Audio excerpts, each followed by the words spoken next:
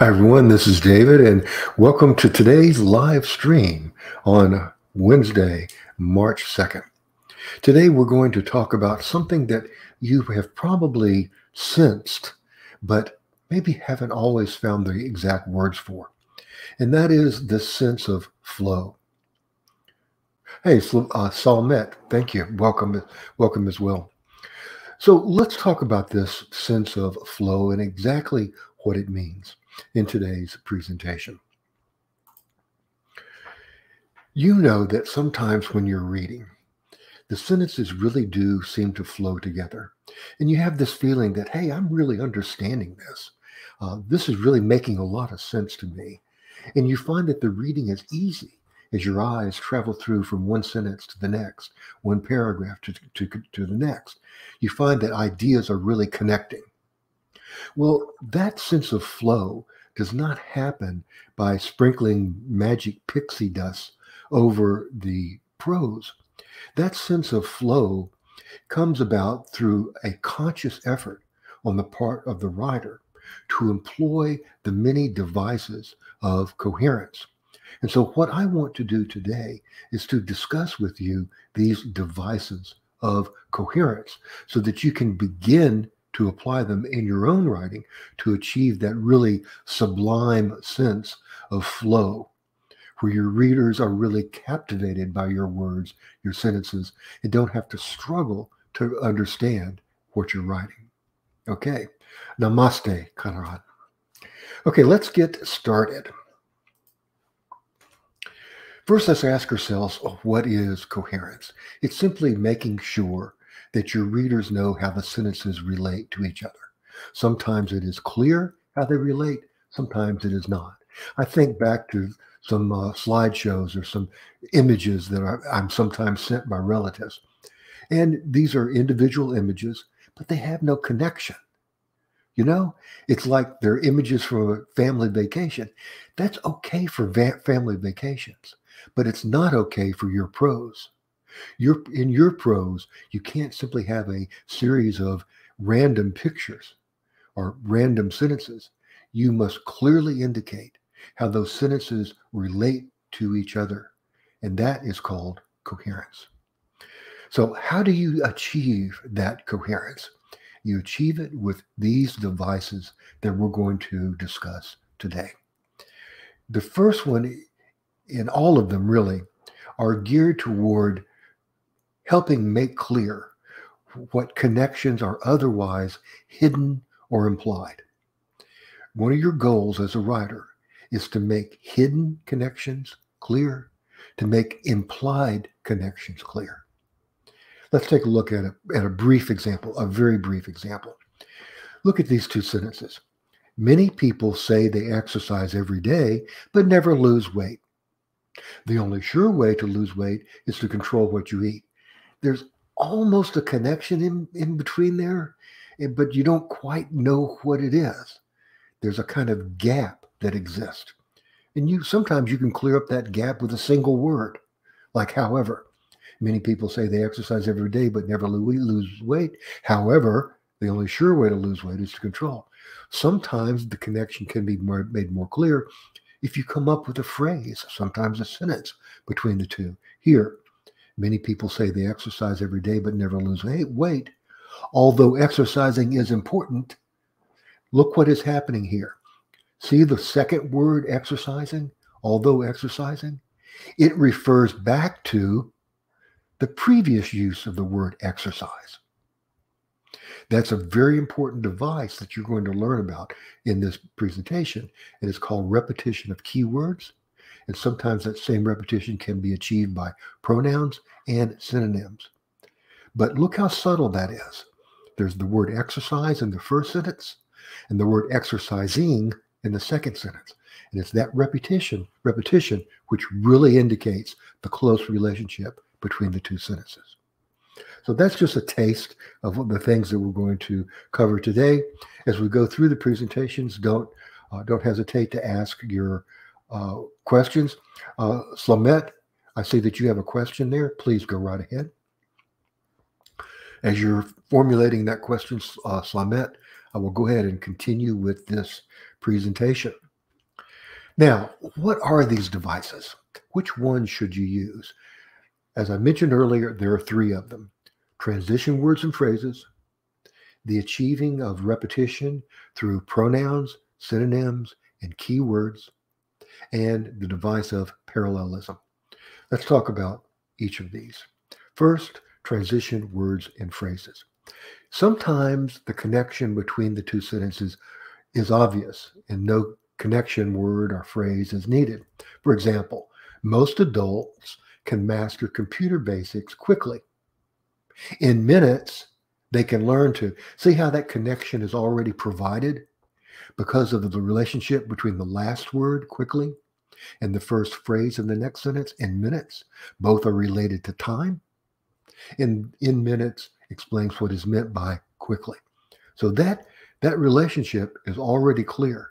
There's no need to add anything. Indeed, if you do add something to it, it doesn't help. It causes wordiness. Most adults can master computer basics quickly. To illustrate in just minutes. The to illustrate is completely unnecessary there. Continuing on with our discussion of this device called transition words and phrases, let's take a look at a pair of sentences where the relationship is not necessarily explicit. Indeed, it is hidden or implicit. Many Americans believe the Mississippi River, that's America's longest river, the Mississippi River is the longest in the world. The Amazon River and the Nile River are almost twice as long. There's a relationship there. It's implied. It is not made clear. Add a transition word or phrase, and you got it. Many Americans believe the Mississippi River is the longest in the world. On the contrary, the Amazon River and the Nile River is twice as long. So there was a relationship there. It was a relationship of contrast or opposites. And that relationship was made clear by the addition of a transitional phrase. Now, I have developed a PDF for you of all of the transition words and phrases that I can think of in English.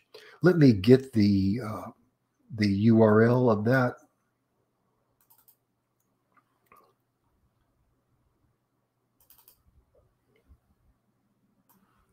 And I will put this URL in the chat window.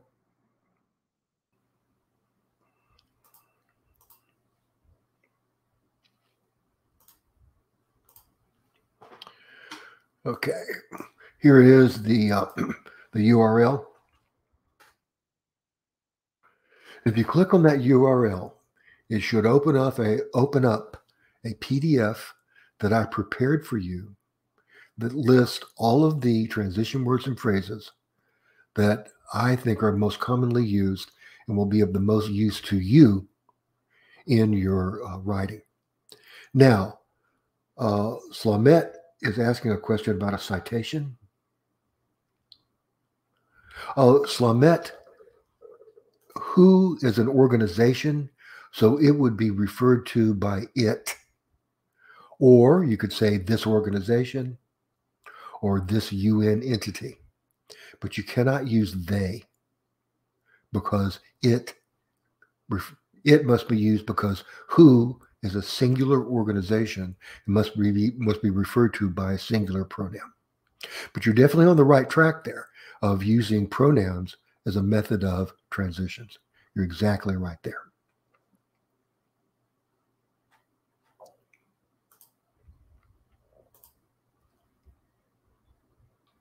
You're welcome. Okay, back to our presentation. I've divided these into 4 basic categories that are built around the kinds of relationships between sentences that they usually illustrate. You're welcome, Sumet. The first is examples and illustrations. We have an example sentence here. Not every player was a good sport, for example. And that is specifically for examples and illustrations. Then there are additional points. There are quite a few of these. The example sentence is showing an addition, something showing a sequence. These also show sequence. And then the third category is to restate, summarize, or show a result. You're probably familiar with some of these. And then the final category, there's our sample sentence. The final category is to show a contrast. This is one of the most common. Contrary, contrast, opposite, disagree. All of those relationships are in this category called contrast. And again, I put in the link to this PDF in your chat window.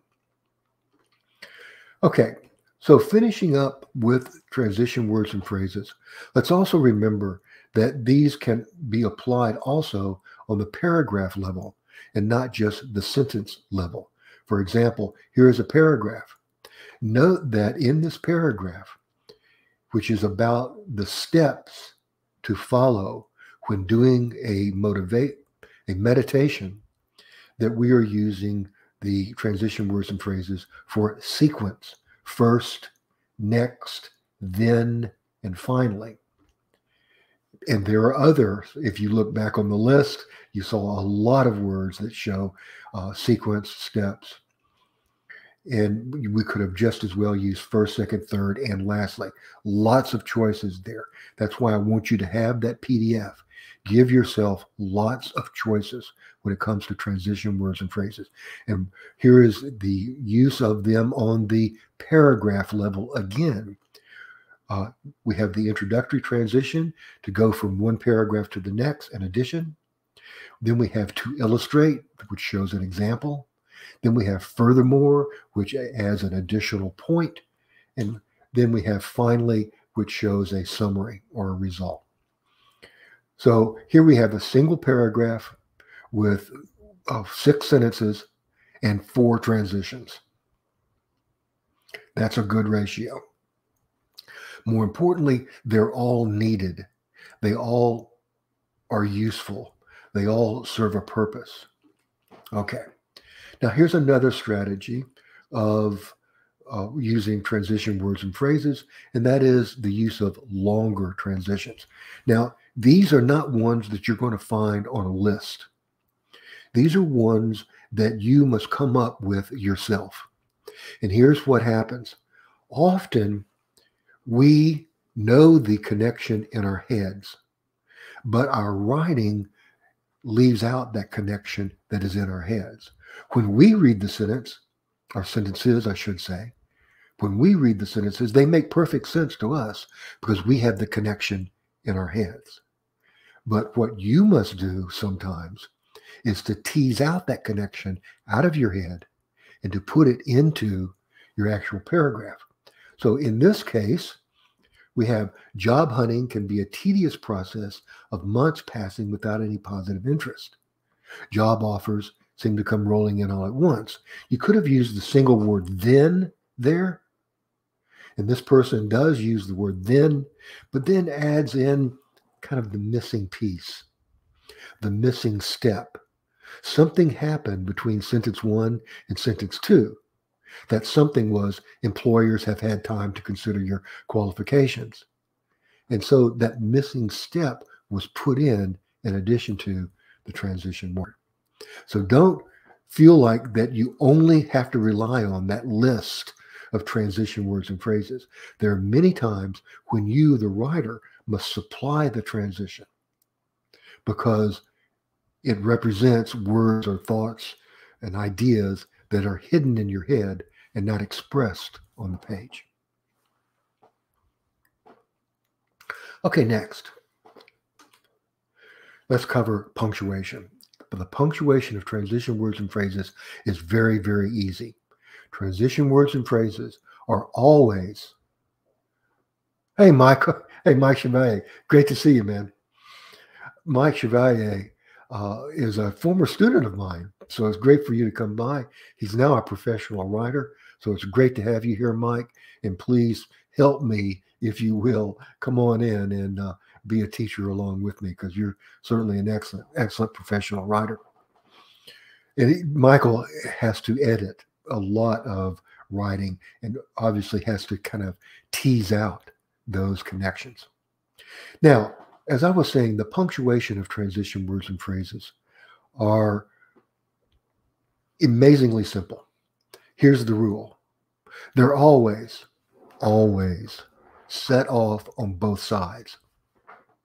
Can't get any more simple than that. Here we have a transitional phrase connected with a prepositional phrase that comes at the beginning of a sentence. It is set off with a comma. Here it comes in the middle of the sentence. So it is set off by two commas, one on each side. Here, the transition word or phrase comes at the beginning of a sentence after a previous sentence. And so it's set off by the period on the left and the comma on the right. Here's the same transitional phrase that is preceded by a semicolon that marks its boundary on the left, and then a comma marks its boundary on the right. Do you see that? Whether it's a period, comma, or a semicolon, transitional phrases are always set off before and after. If you have any questions about that, please let me know. I'll put up Michael's comment. Thank you for confirming that. Now, let's go to a new device. Transition words and phrases is where we begin. And I gave you the link to the PDF that includes as many of them as I could think of in English that are most often used. Now, we're going to go to a new technique, and that new technique is called repetition. But wait a minute, you say. I was told by my elementary school teacher, by my high school teacher, to avoid repetition. Sorry, that is bad advice. What the person meant to say is avoid too much repetition. Avoid repeating so much that it becomes obnoxious or seemingly unnecessary. Because I assure you, ladies and gentlemen, that repetition is the most common device of coherence, the most common one. And let me illustrate that for you. Here is a paragraph about a famous incident in American history called the Lost Colony of Roanoke. And it begins this way. The Lost Colony of Roanoke is a mystery that will never be solved. How did 117 settlers disappear? Then the remaining sentences, you see no repetition. But in reality, here's the original version of that paragraph from a history book. Yeah. See all that repetition? The mystery begins. See how that second mystery, the mystery begins, drags you along between the two sentences by referring back to the first mystery? And look at the sentence, Roanoke was deserted. The settlers had disappeared.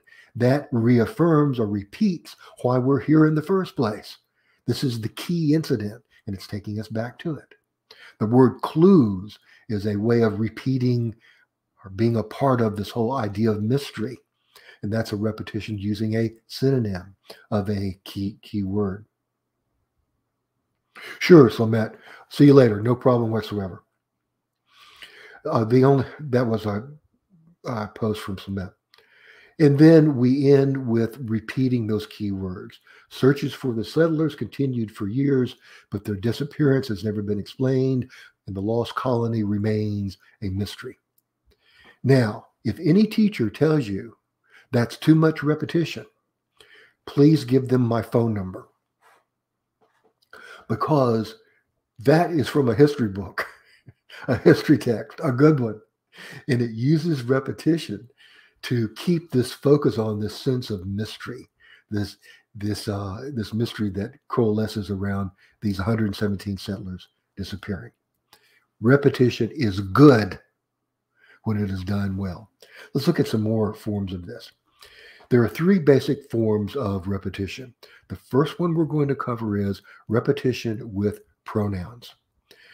Any pronoun, whether it's a personal pronoun, he, she, it, I, you, they, or whether it is a demonstrative pronoun, them.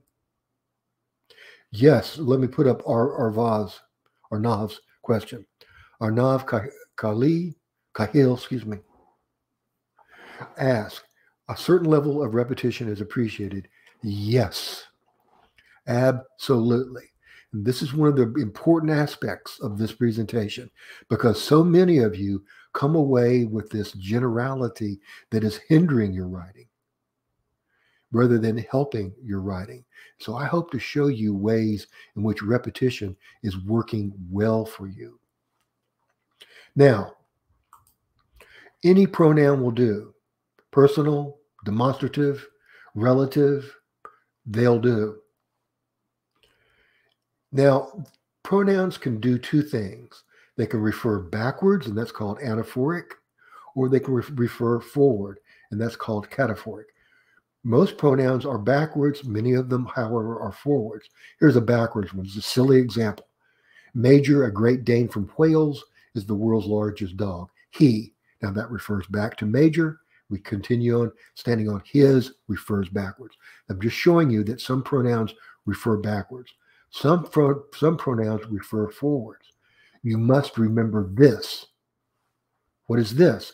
I'm now going to give you the answer to it. A kiss is just a kiss. A sigh is just a sigh. Famous song from the movie Casablanca. Forwards and backwards. Sometimes you get both in the same sentence. He is just a dog. He, forward. You don't know who he is until you continue reading the sentence. But Major, a Great Dane from Wales. By the way, it's okay to suspend the antecedent of the pronoun just a little bit, as long as it comes very close by and serves a purpose. Stands 7 feet tall, went on his back legs. He refers forward.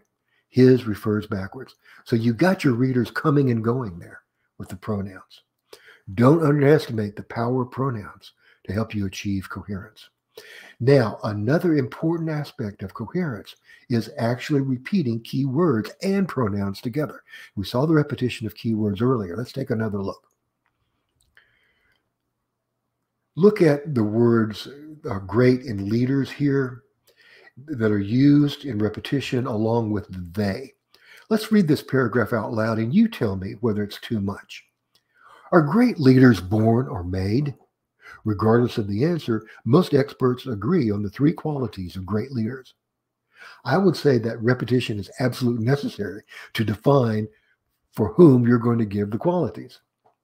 First and foremost, transition word or phrase showing sequence. First and foremost, they refers back to great leaders. Now, here's the subtle thing that's going on with pronouns. Pronouns are a way of manipulating your reader. Pronouns make the reader in his or her mind go back and recapture something that came previously in the paragraph. And that act of having to go back is forcing your reader's mind to play the game of coherence, logic, flow. First and foremost, they are honest, a trait which inspires trust and credibility in those being led. Second, great leaders. You couldn't get by with a pronoun there. Now we're too far away from the main referent. Great leaders are great communicators. They, we've already said great leaders, so now we can use a pronoun. They have the ability to moderate and inspire with their words. So both of those are, and both of those refer backwards. Cataphoric. I don't want to get too caught up in these words there. They refer backwards, whether written or spoken. Finally, these leaders, so instead of referring to that again, referring to only one of the key words together with a demonstrative pronoun, these, are able to stay focused on the big picture, the vision they strive toward, and make a reality for those who follow them. So do you think there's too much repetition in that paragraph? Every sentence has an element of repetition in it. Every sentence in that paragraph. Yes, Arnav, it is highly appreciated. Okay. By the way, keywords appear 5 times and pronouns refer 4 times. So we have, in that short paragraph, we have 9 devices used of 5 keywords, 4 pronouns. Now, you can also achieve repetition with synonyms. That is a word that refers to the same thing as another word or approximately the same thing. Sometimes synonyms are a single word. Sometimes synonyms are a phrase. Let's take a look. Here you see Synonyms. Pick out the synonyms here. The biggest retail hit of the past Christmas season was virtual reality headsets. There's your key word. Oculus Rift, PlayStation VR, Samsung Gear finally made journeys into the mainstream of 3D worlds. See how 3D, the phrase, is a synonym of virtual reality. For the uninitiated, VR, that abbreviation, is a synonym. Is an immersive experience in which your movements are tracked in a three-dimensional world. Three-dimensional is a synonym of 3D. 3D is a synonym of virtual reality. Making it seem like you actually inhabit another dimension. See how we're repeating the key word of dimension together with the pronoun another, participative pronoun? While virtual world realities, simulations, and games have been in development since the 1990s, the Christmas of 2021 finally made this hyper-reality, another synonym, more real than Santa Claus. Every sentence in that paragraph contains either a repetition of the keyword or a synonym of the keyword. And you really don't see it until you go back and boldface them. It's repetition with synonyms with keywords. Now, sometimes synonyms actually summarize. So here, you look at this list here. Ghosts, spirits, apparitions, souls, shades. And now we have a synonym that summarizes those entities. Below that, in the next sentence, we have another synonym phrase that summarizes them, such phenomena. And then in the same sentence, we have a pronoun that refers back to them, cataphoric, them, seriously. So we have two sentences, three devices of coherence, synonyms that summarize, and pronouns that refer back. Do you see that once you start taking these things apart and looking very specifically, very granularly at the actual devices being used, they're there. Now, let's put it all together in this paragraph here. Notice how cleverly keywords are repeated, synonyms are used, and pronouns are there to always keep the reader on track. The U.S. Fish and Wildlife Service has designated, that's going to be one of our keywords, the rusty-patched bumblebee as an endangered species. There are our keywords. Let's see how they're repeated. The first such designation, so we've got the word designated and its synonym designation. For a bumblebee, and there we have the repetition of the keyword bumblebee. For a bee species, bee is a synonym for bumblebee, and species is now repeating the keyword of species. The bees, here we have the possessive bees, but it's still a device of coherence because it's a synonym of bee and bumblebee. New status, the new status is this repetition, a synonym of new designation. The species, these bees. Then we have the Latin phrase, bombus affinis, the Latin category there is a way of saying a species, a Latin way of saying it. The pronoun they in dramatic decline refers back to its endangerment. Dramatic decline is a synonym for endangered. So if you go past the first sentence, 1, 2, 3, 4, 5, 6, 7, 8, 9, 10 different devices, 10 different repetitions in that paragraph following that first sentence. So the kinds of repetition we've studied can be put together into one paragraph, working all together. Oh, hey, Becky, great to see you as well. Becky Schmidt is a teacher of English language and literature at Gannon University in Erie, Pennsylvania. It's great to have you here, Becky. Okay, and now finally we get to parallelism. Look at this word salad here. How do you make sense of that word salad? More importantly, how do you help your reader make sense of that word salad? Well, you can imply the device of parallelism on it. For example, we can put in something like, oops, sorry about that,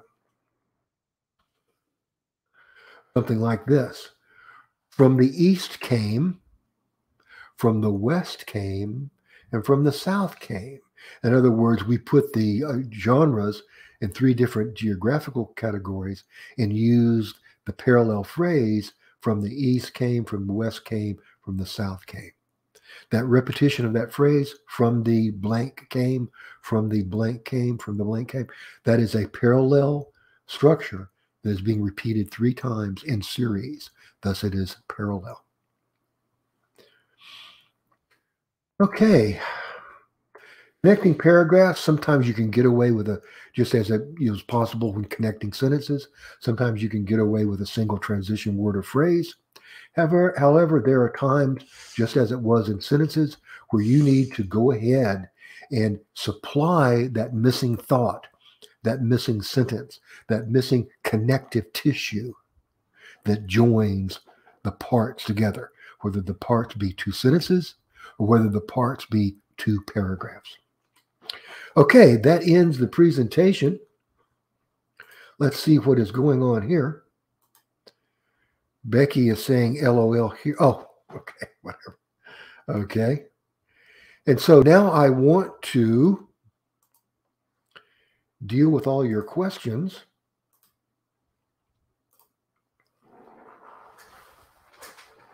Now, this can be questions about what we just covered, strategies of coherence, or it can be questions about anything related to your writing. We have 27 minutes. So, excuse me, I will take a drink and get ready for your question.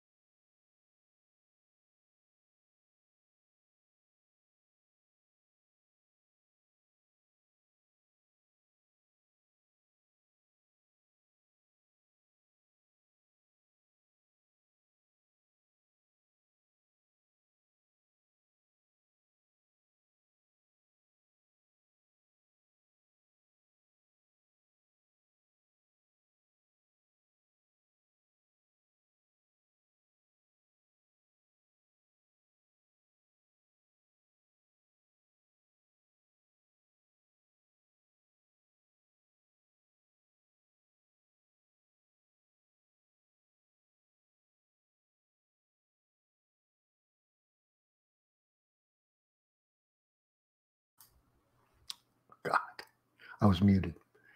Thank you. Okay, Becky asked, do my ESL students give me any problems with coherence? And let me recap by simply saying, the ESL students who are in these chats are on the master's and doctoral level. They do an excellent job with English vocabulary and with constructing their sentences. There are only two areas that I have found that these master's and doctoral level students need to work on. And those two areas are coherence and syntax, expanding their syntax. And that's something that I'm going to be focusing on in the next week. In a former chat, a previous chat, Becky, I did an analysis of a doctoral student's writing. I forget what he was studying in China, He was originally from, I forget what nation he was from, but he was studying in China, and he was working on his doctoral degree in China on, I think it was electrical engineering. Oh, excuse me, it was environmental engineering. And he had gotten a comment back from his teacher saying, I couldn't believe a teacher wrote this. The teacher said, "Your writing is on the high school level." Well, the student was quite upset with this, understandably. I tried to explain to the student that sometimes non-language teachers, non-writing teachers don't know how to say things, and she was actually trying to help him.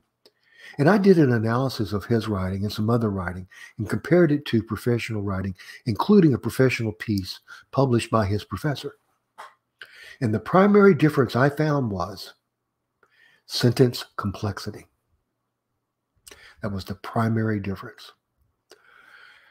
And that is one of my goals in these chats, as well as coherence. So those are the two problems, Becky: coherence and syntactical complexity. Okay, and I'm sorry about the mute thing. Miss S. Hi, Dr. Taylor. May I know your take on the use of the word Oxford comma? Yeah, absolutely. The Oxford comma is essential and necessary in academia. The only time you leave out the Oxford comma is in journalism, nonfiction and fiction writing.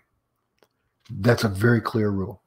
All the style guides, Miss S, agree with that. MLA, excuse me, MLA, APA, Chicago, Harvard, IEEE, all of them, Council of Biology Editors, they all say use the Harvard comma. The only time you don't use it is in journalism.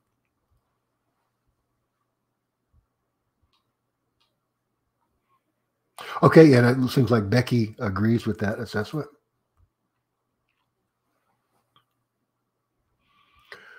I forgot I left out legal writing too. It's very important in all of those fields, especially in legal writing. Thank you for that question. Miss S, where are you from, Miss S? I think I know everyone else. A lot of the regulars who are here. I got both Jasons, Jason Chong and Jason Catlin.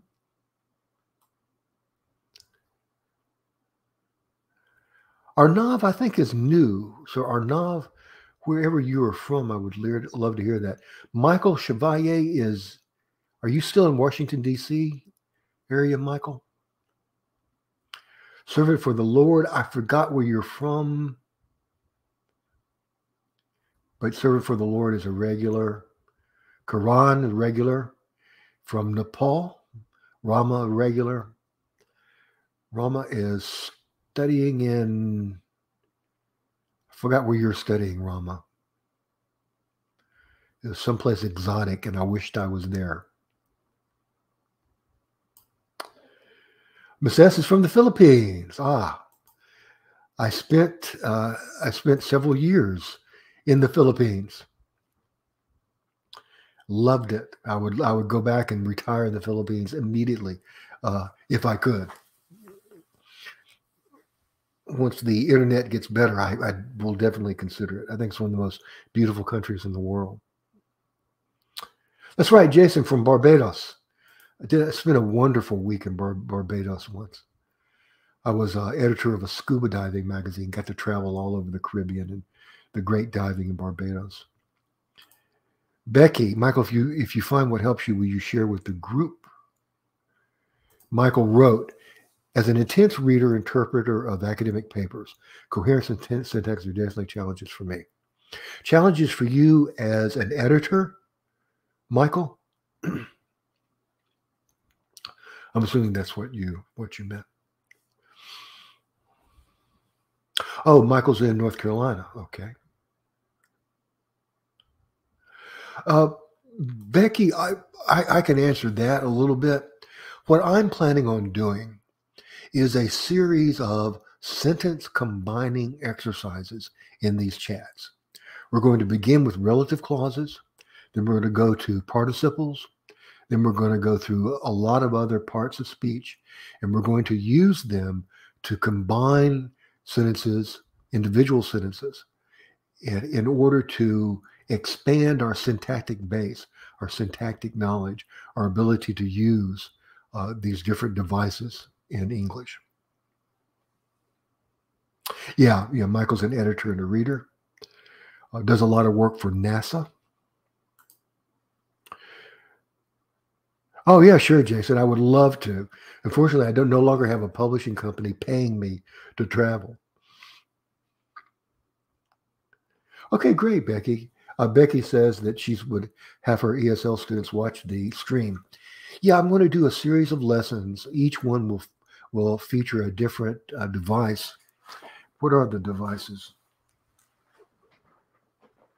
I have a list of them around here somewhere. I've kind of already started on the.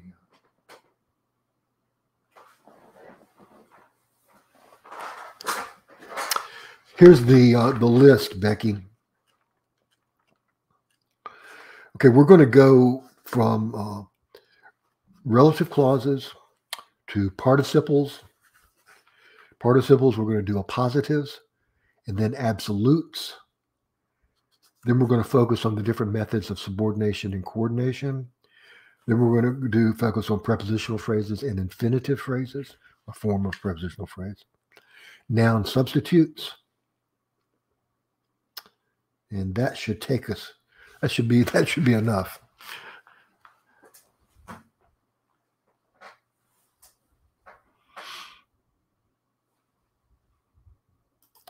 Yeah, happy to go through them, Becky. If I had time, I wanted to do a downloadable course on it, but I just don't have the time. Okay, more questions, please. What are you guys doing when you're writing? What are you working on?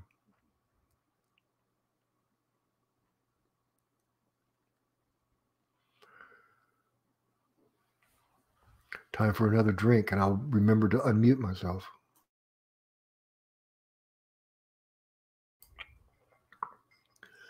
Miss S writes, thank you for appreciating the Philippines, Dr. Taylor. You've just helped promote the country. It is a wonderful tourist destination. Yes, and there are retirement. The cost of living in the Philippines is, I think, like 30% of what it is in America. And some of the islands are just incredible retirement destinations. Like I'm looking at Mindanao in the south, and you can either be close to a large city like Davao, which is the second largest city in the Philippines, and its second international airport, and within 30 minutes you can be in these be out in the beautiful mountains of Mindanao, the breadbasket of the Philippines.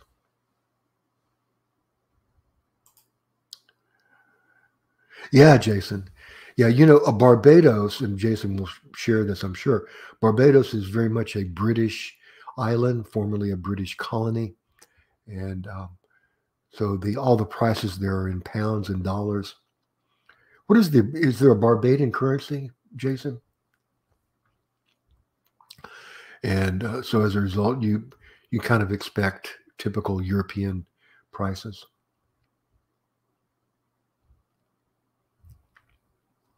Well, we're talking geography and retirement villages here. I'm feeling old. Give me some of your substantive questions, please. Michael writes proposals in software engineering and read a lot of graduate work. Michael, if you have a chance to share some of those with me, I think they would make excellent examples to show during the live stream, and maybe do some revision work on them. And that goes for any of you who are currently writing, any of you in this chat, both my Jasons, Miss S, everybody else. If you want to send me samples of your writing, I'd be happy to do a workshop on them in which we explore the different ways that you can level up your writing, for lack of a better word, with these different devices that we're talking about. Okay, substantive questions, please.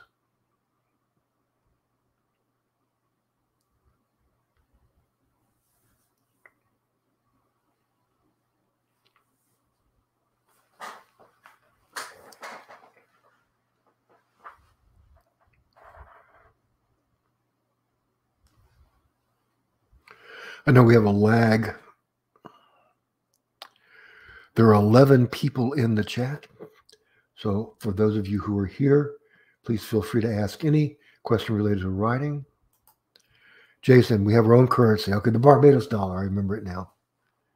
Okay, and it's tied to the US dollar, I do believe. And it's worth 2 US and 3 pounds.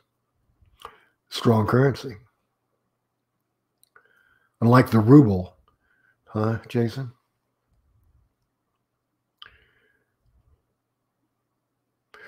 Okay. You guys are making my job very easy today.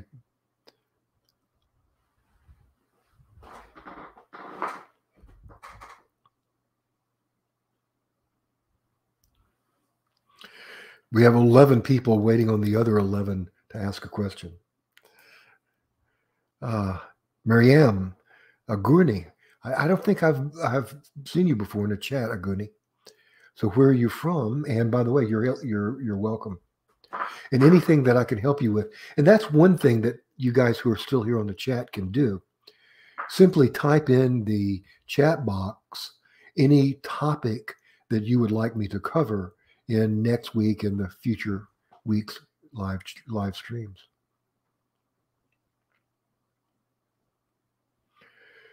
So Miriam, what are you working on? What's another topic you would like covered that would really help you? And it might be one that I've already covered, and I can refer you to that video. Here is Miss S. Thank you for the offer to help improve our writing. You don't need much help, Miss S. You write very well. I can tell you copy edit academic papers. I'm wondering how you deal with academics who are not open to criticism about their writing. I don't. I really don't. Some people simply do not have the right mindset to improve their own writing. And unless you have some kind of power over them, Miss S, there's really not anything that you can do. I don't know what situation you're in. If you're doing this as a freelancer, all you can do is suggest and let them be the final judge. I mean, after all, it is their work. They have ownership of it. And so you are basically in a position, if you're doing it as a freelancer, basically you're only in the position of a coach, one who makes suggestions. After that, they have complete ownership of their work. Now, if you're an editor of a publication and they hope to be published in your publication, then they must follow your edits. And if they aren't, you need to see your chief editor and say, this person's not playing along. How do you contact me privately? Cook with me. Well, I would love to talk with you, cook with me. Here is I will put in my email address. I think it's also somewhere in the chat.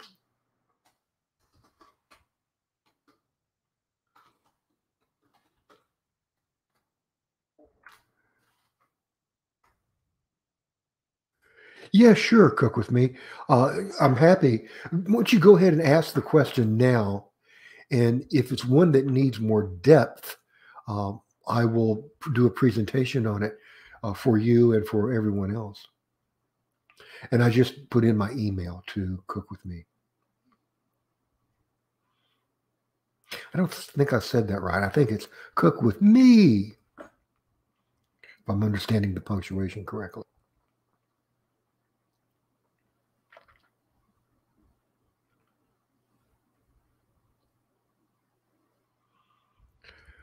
Okay, well, we have 10 minutes left in the chat. Still waiting on substantive questions. Looks like Cook with Me has one. It's my literature too for dissertation. It's so hard. Okay. Excellent question. First, Cook with Me.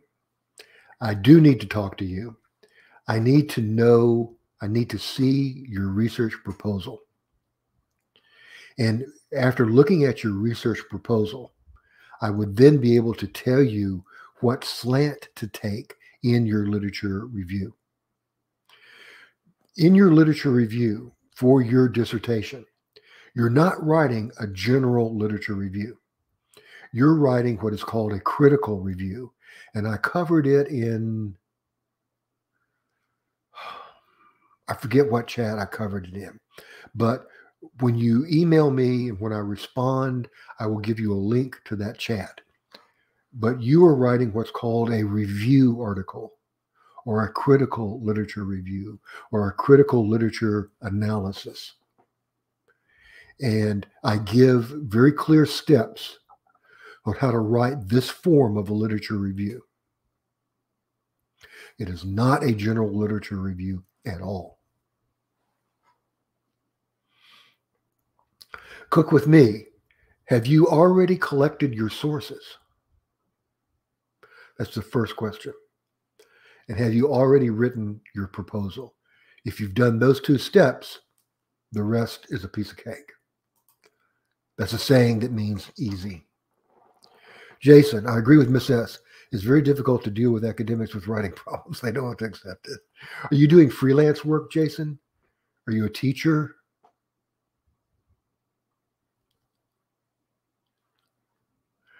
Oh, okay. What is the difference? Now, see, these are excellent questions for the entire group. Cook with me. What's the difference between a critical review and a normal review? In a critical review, you have a very specific slant. For example, let's say that my dissertation is on best practices for therapies for young adults with autism. Best practices, best therapeutic practices for young adults with autism. Do you see my slant there? I'm not just looking at any work. I'm only looking at works. I'm only looking at works that talk about therapies for developmental autism, and more specifically, if I can find them, don't want to limit it too much, therapies for young adults. Everything else I throw away. That's all I've got to find. So first comes that slant, and then you can do your search.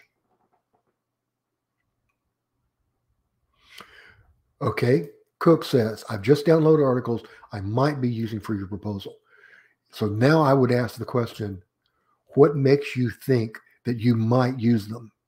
And I'm not being sarcastic or flippant or mean. I'm saying you have to know what your slant is before you can know whether or not they will be of use. There should not be any might about it. You should only download articles that you know fit your specific slant. Now, do any of the instructors here want to chime in on this? This is what throws off so many of people, so many of you on the master's and the doctoral level when it comes to literature review. Not knowing the difference between a general literature review and a critical literature review. Sadi, thanks for your guidance, Doctor. I'm a PhD scholar in education, and my problem is how to problematize your topic. First, I would like to know what your topic is.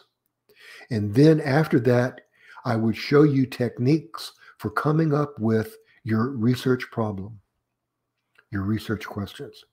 Once you show me that topic, I will show you a method, and I've covered it in a previous video, a previous chat. I will show you a method for coming up with multiple research questions to be answered in your dissertation. But first, Sadi, I need to know your topic. And if you want to email me, I'll be happy to respond to you via email. You can also respond in comments to one of my videos. Those comments come directly to me, and I'm able to respond on the actual YouTube video where you made the comment.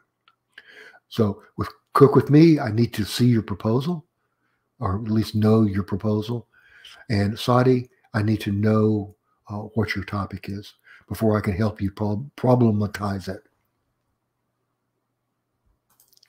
Jason, you're a musician in your state band, but I do animation as a hobby. Very interesting. My son is majoring in animation. I was told my writing needs to improve. Really? Especially with your scripts for animation. Jason, why don't you show me? See, that's pretty general advice. Improve your writing. Jason, you need to send me one or two of your scripts so I can diagnose exactly what the problems are. That's pretty general advice.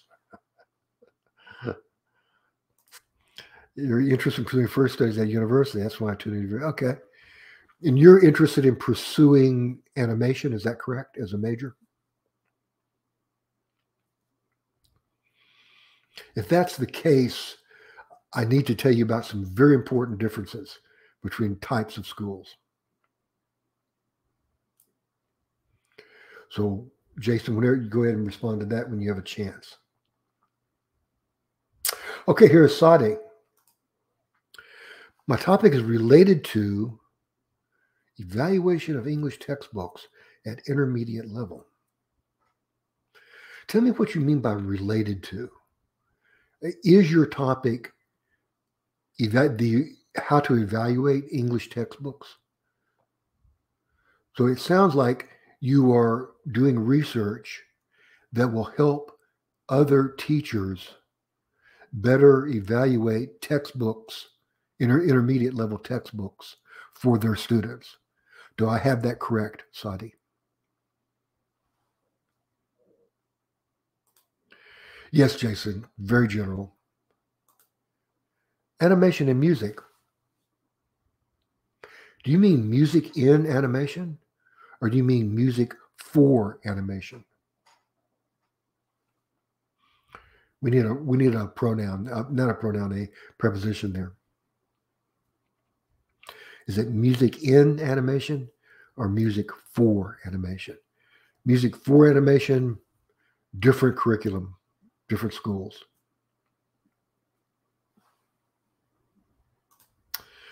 Ms. S., thank you for your advice. Academic writing is supposed to benefit the masses. Ha ha ha. However, academics tend to alienate the readers with using jargon, highfalutin words. Truer words have ne'er been spoken, Ms. S. Academicians must play a game. And that game is, if they're students, they must please their dissertation advisor, who is an academician. And if they are a professional, they must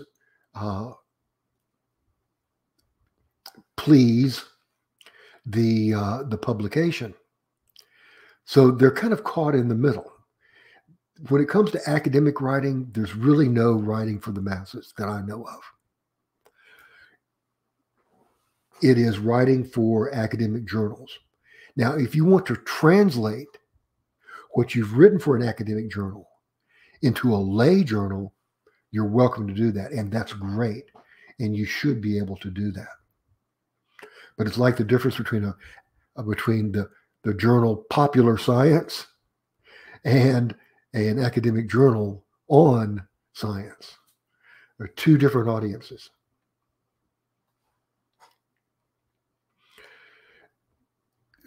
Ms. S., I would like to know more about your position and more about who these people are and why you are editing them. What does critical mean, sir? Yes. Okay, here it is in a nutshell. Critical does not mean judgmental. Critical does not mean evaluation in this case. Critical means that you make a selection based upon your particular slant. I tried to illustrate that earlier with somebody writing a dissertation on therapies for young adults who have autism. In that case, my critical distinction would be between all literature on autism and what I'm looking for, which is therapeutic practices for young adults. You see how one is a whole and the other is just a very small part of that whole?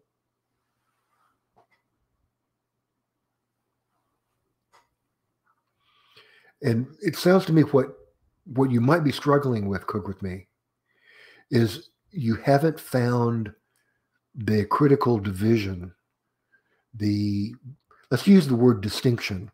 You haven't found the distinction between all literature on your topic and the literature only related to your proposal.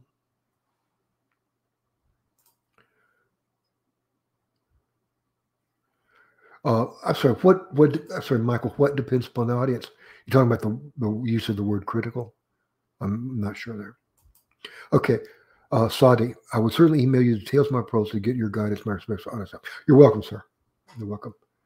Oh, okay. Well, it's a little bit past time. Hey, Sadi, where are you studying? Cook with me. Where are you studying? Thank you, everyone, for coming. I'm going to probably end it down. The academic right for yes, yeah, absolutely, Michael. Really, everything depends upon the audience, right? There's an audience when you write for academic journals, and you must write that way for them. And there's an audience when you write for lay publications, and that's a very different audience. And then you can further segment that audience depending upon the discipline in the field, further segment that by age. I mean, you want to make your definition of the audience as specific as possible. Copy editor. Okay. Research-oriented at State University. Are these people, this is very interesting to me, Ms. S. Are these people attempting to prepare their manuscripts for publication? Am I understanding you correctly there? Yes or no? Jason, I'm interested in pursuing a degree in animation. Okay, you would do those. Those are two different degree programs, Jason. Or doing the same for music. Though both are separate, they cross paths at times, film scoring and 3D modeling. Now, there are two ways that you can study animation. Because my son is majoring in animation, we have explored them all. There's the expensive way, there's the cheap way, and there's the right way. The expensive way is to pay this enormous tuition to the art schools. My son first tried Savannah College for Art and Design. Next, he tried the Academy of Art University in San Francisco. And there was no way that he was getting his money's worth at either of those schools. Each course cost $6,000.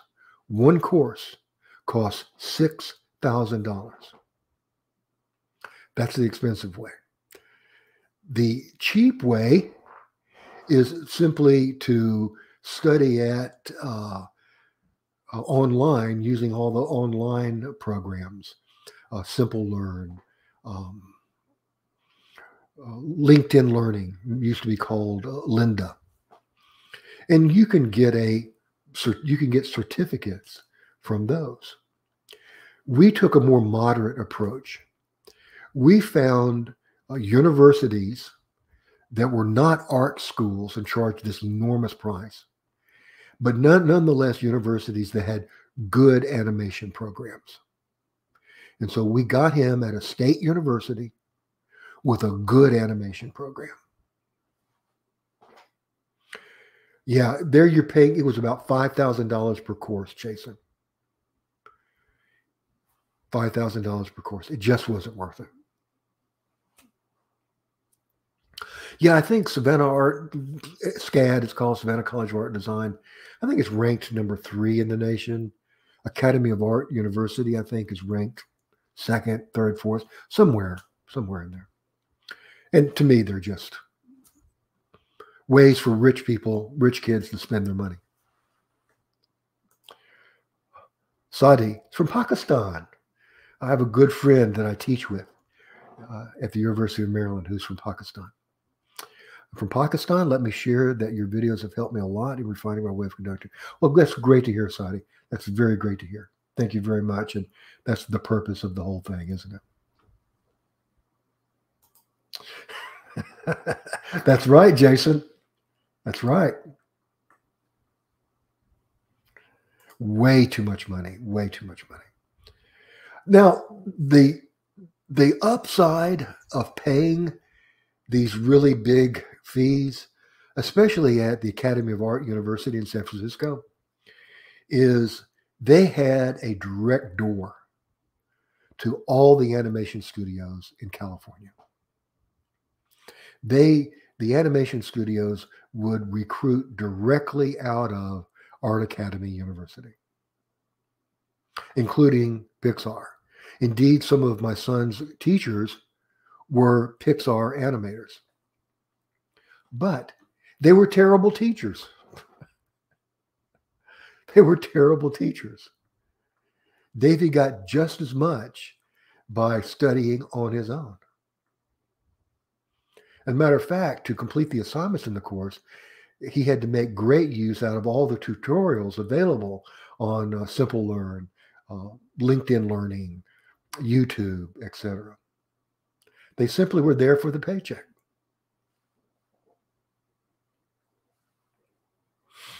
Okay, I got to let everybody go. We're down to 8 people now. Thanks, everybody, for coming by. It was a great discussion. Great meeting new people. Cook With Me is in the UK. Thank you for telling us that. Cook with me. Cook with me, excuse me.